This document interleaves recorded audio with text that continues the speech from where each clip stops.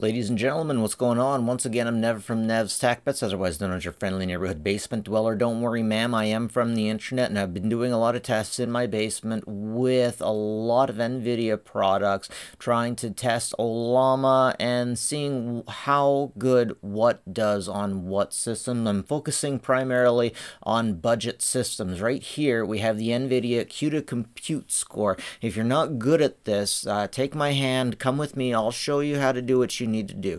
On the left here, okay, first off, we have all these different kinds. Don't get upset about all this stuff if you don't understand what the different kinds are. You're generally just going to be wanting your standard Nvidia RTX. So a CUDA is something on an Nvidia specific system that can do a lot of work with just a bunch of little nodes, basically. Unbelievable amounts of work. Now, in order to get the LLMs on Ollamma working, you need to have you need to have a video card that has a compute compatibility of 5.0, or at least that seems to be what they recommend, because I just ran this one right here and it has a score of 3.0, and this one ran better than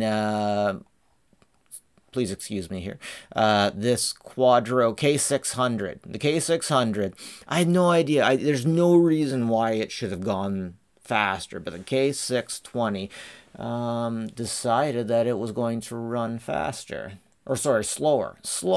And that doesn't make any freaking sense. So here we got the NVS 510 and the K620. So the NVS and K620, you probably aren't even going to be looking at these ones too much, because these aren't standard. These are like a business thing. NVS is if somebody wants multiple displays for whatever reason and they have to work really nicely. That's what you want. The NVS 510, the Quadro K620 is what you use if you're doing CAD and you need measurements to be within a certain amount of, like a really certain amount. It has ECC RAM on it, and if we're just looking at the specs here, it looks like the Quadro K620 should be the faster one, but it isn't. I just ran a bunch of tests, and that's why I'm making this video for my peeps doing LLM Ollamma on a budget.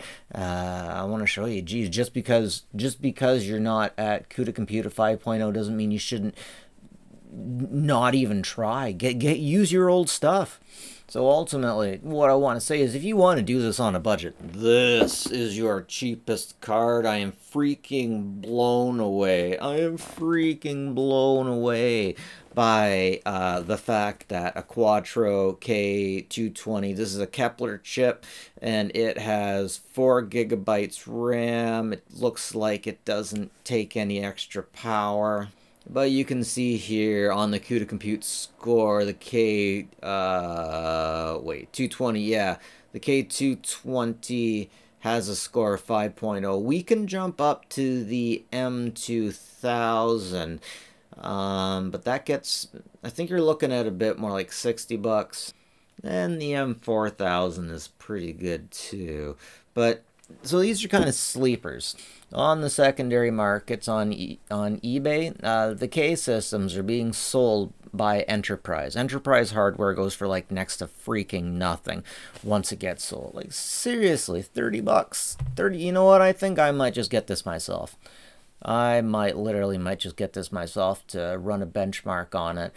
But ultimately, what I want to throw down here is, don't worry about if you don't have the fastest video card, because sorry, yeah, it's the GeForce that consumers will be using. Anyways, if you want to go that route, GTX 750 Ti gets a score of 5. Yeah, and their prices are definitely higher. And it's only 2 gigabytes.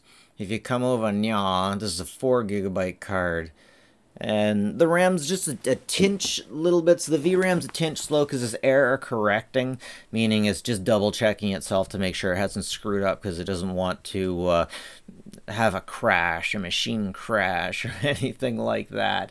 But yeah, this is definitely a great unit to check out on a budget. And I just want to point out that you don't have to have a CUDA compute score of 5.0 in order to get Ollamma working, at least at home. And that's it for me, ladies and gentlemen. Like and subscribe if you like the stuff. It's always appreciated. And as always, folks, take care of each other, will you?